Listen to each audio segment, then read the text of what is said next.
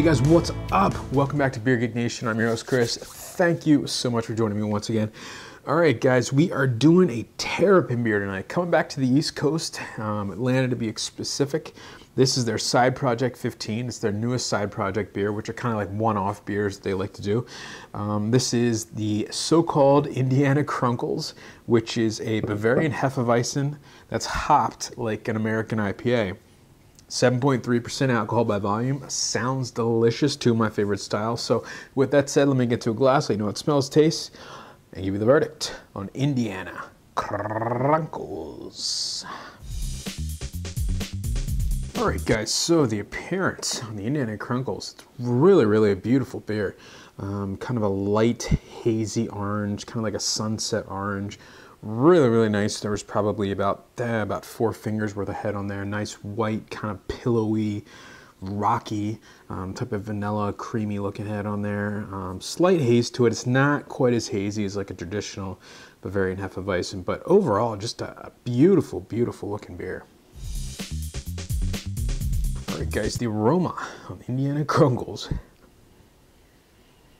Yeah, the first, it's a good sign. So the first impression I get is big banana, kind of dried banana chips in this one.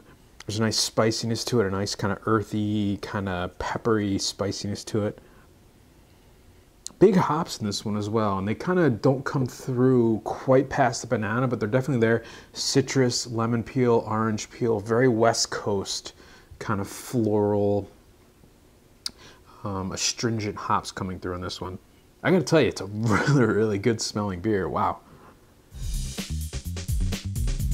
All right, so the taste on the Indiana Krunkles. That's really good. Two styles that would go together in my book are Bavarian Hefeweizen and IPA, and this one is the first combination I've had of it. But it's really cool because you get the sweetness from the Bavarian Hefeweizen in the form of the Bavarian yeast. You get the banana, kind of dried banana flavor to it, the spiciness. You get the inherent kind of sweetness from the yeast character in that one.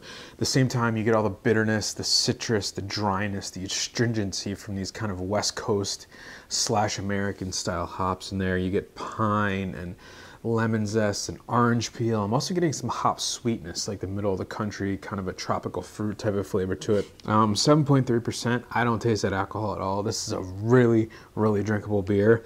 Nice mouthfeel, coats the mouth. Nice kind of dry finish from that hop. Kind of quality in there. Definitely a West Coast kind of IPA finish to this one. Aftertaste is a floral hop, a sweet hop. A little bit of lemon in there. Definitely some of that clove from the Hefeweizen yeast. It's a really nice tasting beer. I'm really surprised.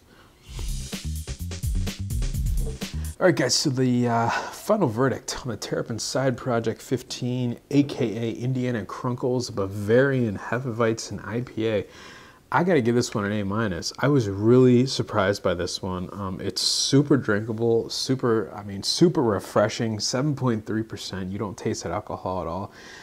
For me, this is like a perfect beer. I love Bavarian Hefeweizens. I love IPAs. So I'm getting both of those in one beer, and they're both really solid contenders. I'm getting all the banana, all the clove, all the kind of big mouthfeel in the Bavarian Hefeweizen. At the same time, I'm getting all that dryness, all that astringency, all that citrus, like I like in my kind of like West Coast style IPAs. They kind of come together. They do cancel each other out a little bit, but they also accentuate each other. But it's a very cool experiment, and it works, and it's a very cool thing, and I'd love to see more of this. It actually reminds me a lot of Three Floyd's Gumball Head. If you had that, that's a similar taste to it. It's a little bit more hop forward, but definitely in that category. So with that said, guys, I gotta give this one an A-. I think it is definitely worth a try. It is a very cool kind of experimental beer, and I definitely recommend it. So with that said, getting an A- for me. And remember, folks, life is too short. Drink amazing beers. Cheers.